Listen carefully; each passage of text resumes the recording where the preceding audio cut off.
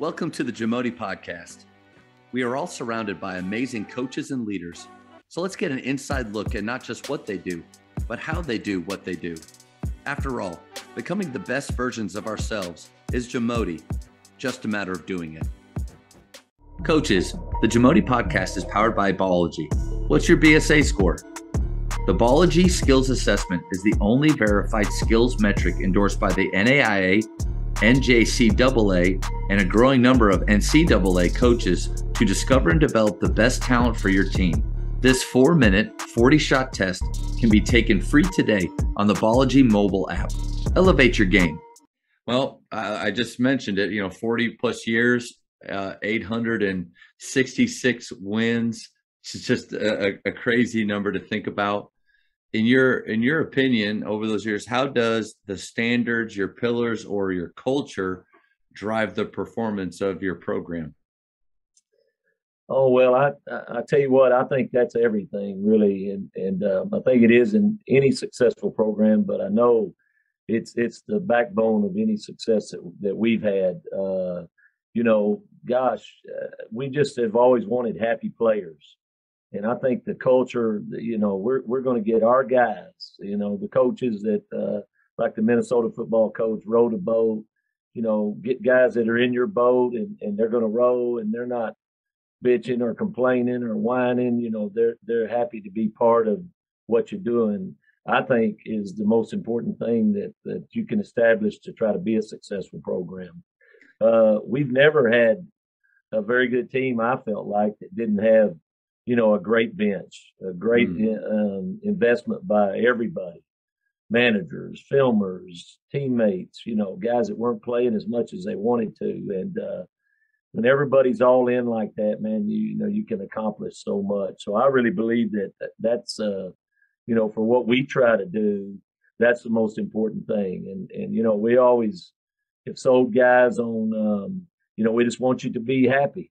Everybody needs to be happy. So if you're not happy sitting in the bench, sitting on the bench, well, you need to do something else. And we always say to our guys, there's better players walking the halls, and we really believe that. But they're for whatever reason, guys that couldn't buy in or be invested in what we wanted to do. So, I think that's probably the most important thing that we've ever done around here to be successful.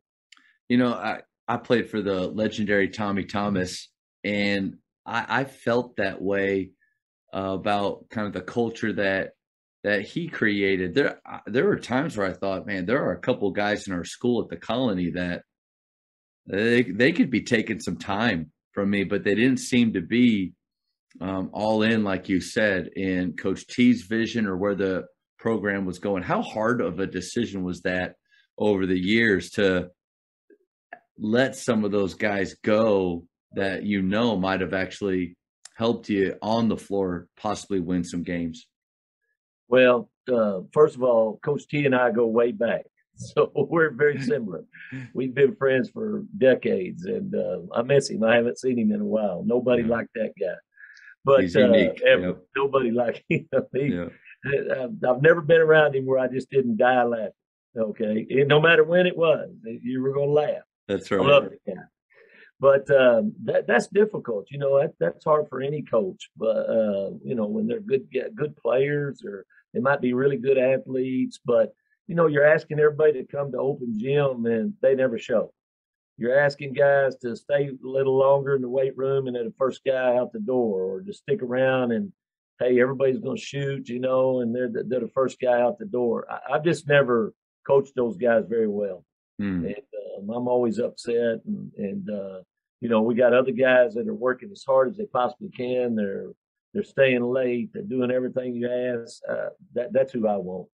And it's difficult when they might jump higher or actually be better basketball players than the guys you have. But at the end of the day, I just think you'll accomplish more, and it's 10 times more fun when you have guys that are all in.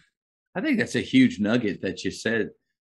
Coaching guys that you enjoy, having around that seem to share the same values, because I think so many times you maybe hear stories about coaches compromising or changing things for more talented players. But I wonder how much that really just eats at the coach a little bit, that their standards, they're lowering their standards to enable a more talented player. But over the years, you've been able to kind of stand firm, through that.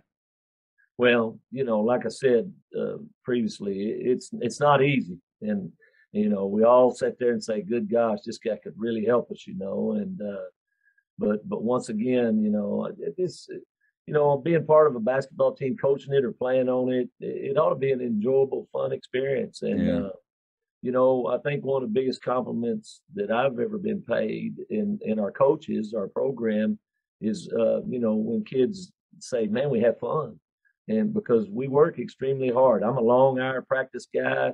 I always read about guys working out 90 minutes. I'm thinking, my gosh, I must not be very good at it because I can't get anything done in 90 minutes. So we work out really, long hours and for guys to say, man, it's fun. We have fun. Everybody, has a good time. I think, at the end of the day, that's the most important thing. I know I've only been doing this 15 years, Coach. So I'm nowhere as near where you are, but I feel like there has been a shift to, and I don't know, in the last 5-10 years, maybe 15 or 20, that a little bit more about player enjoyment, like them actually make the awareness of coaches of are our players enjoying being at practice, being a part of the program? Do they feel valued here? At what point have you always been that way, or was there a shift or a time maybe early on where you thought, well, this isn't working and I need to try something different? Well, I certainly did that. The college coach that I played for, played for Mr. Iba at Oklahoma State and Wow. Joe Stockton at Midwestern. And, so there, even though we didn't play super slow in college, there was a lot of that slower background. So, I started off as a slow down type guy. All of my former players that are still around that had to play with that, they come back and say, well, What are we doing? We're running up down the floor launching threes, and we had to pass it 3 or 4 times, and so, I made a big philosophy change early on, and that fun and enjoying things had a lot to do with it. The 3-point line came in the late 80s. I believe it was 87, 88, right in there.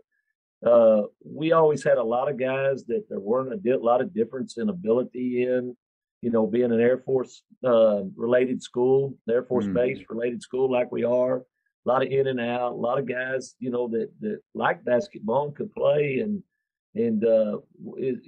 it's more fun. I don't care who you are to playing an 85-80 game than it is a 40-35 game. And so we kind of switched, and numbers increased dramatically through the years. For a smaller school, a lot of years we would run 4 and 5 teams, and each year, and I think a lot of that had to do with it. Just while we didn't sacrifice hard work, we made it fun and enjoyable, and that was a change that I'm really glad I made. Thank you for checking out today's episode. Please take a moment to subscribe to this podcast, share it with your fellow coaches, and find us on social media for what's coming up next on the Jamodi podcast. It's just a matter of doing it.